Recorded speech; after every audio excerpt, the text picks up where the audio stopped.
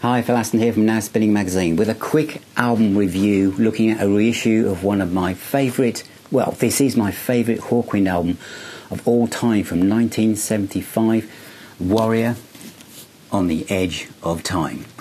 But this review also has to take into account and inform you of a potential issue for anyone buying this new special edition, because there is something you need to be aware of. Now, I'm going to bring up two photographs for you now. Now, you can see in these photographs that the way this album has been cut is that on side 2, now this was a long album anyway, on side 2, on the original album, obviously the grooves go up to the label to a certain point, like they would in any standard edition, but on the new version, those grooves go right up to the paper label in the centre, to such a point that if you're playing this on an automatic turntable, the needle will lift up halfway through Kings of Speed, if not before. Okay? So this is something you need to know. If you're buying this album and your turntable is automatic, the needle will lift up before the end of the track on side 2. Now, this is something, if you have, most turntables now have a little button. On my Technics, I can switch off the automatic lift and it plays through absolutely perfectly. Okay, so if it lifts up and you think, oh my god, what's going on, then make sure your turntable for this album, you switch off the automatic return to base thing for the needle, and you'll be fine.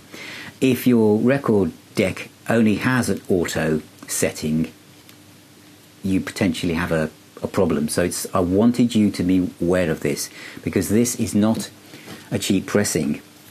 It is about £45–50 I've seen it for. I think most people are paying about £50 for it.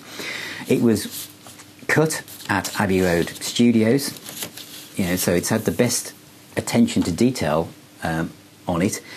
And let me just point some things out here, because it potentially, would this have happened in 1975? Well, obviously it didn't, because this is my original and it plays fine on my record deck, whether it's an auto deck, auto setting, whatever else. It just is fine. So this has been cut differently. Now, whether it was to get more sound out of the grooves, I don't know. It's a different mix. This is the Steven Wilson mix, and it's a totally different sound anyway. I have this on the little CD box set that also came out with the 5.1 surround sound.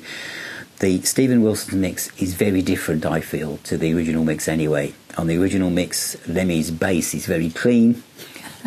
Lemmy with a clean bass sound, but it's a very clean, precise bass sound on that opening track of Salter Battery.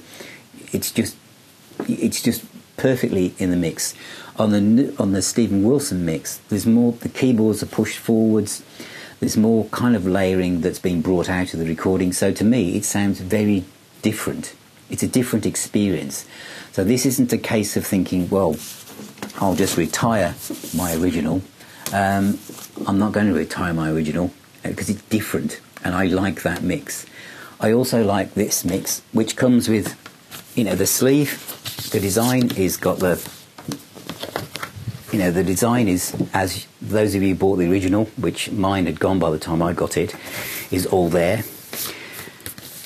It's not quite as sharp as the original, because, and you'll see this a lot, so this is not a criticism of Cherry Red at all, because this is going back to the 70s. There's no Photoshop, there's no computers. People put together the artwork for things like this using paper, card and coloured ink, and then they were filed away in cabinets or sent off, exactly the plates were put together. Nobody thought that in 50 years' time we'd better put these safe.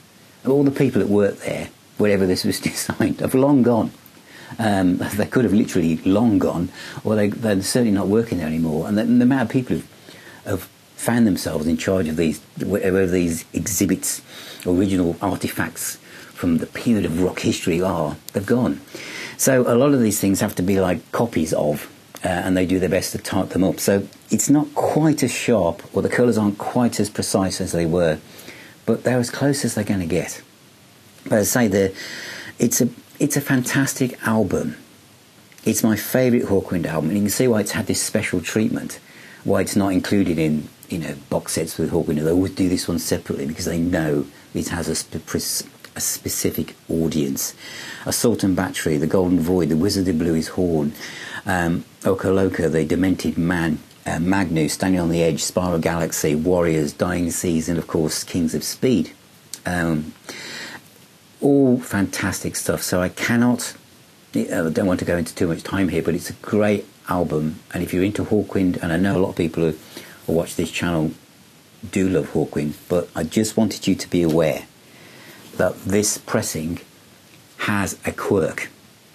Now, whether this is an oversight at Abbey Road or somebody that wasn't checking everything, but this will not play on an auto deck to the end of the track on side 2. You need to have it on your manual setting if you want to hear the whole of Kings of Speed. Okay, so just wanted you to know that. So thank you for watching, thank you for being here. Please let me know what you think in the comments. Lovely to hear from you and see what you think. Remember, music is the healer and the doctor. Stay safe, keep spinning those discs, and I shall see you very, very soon.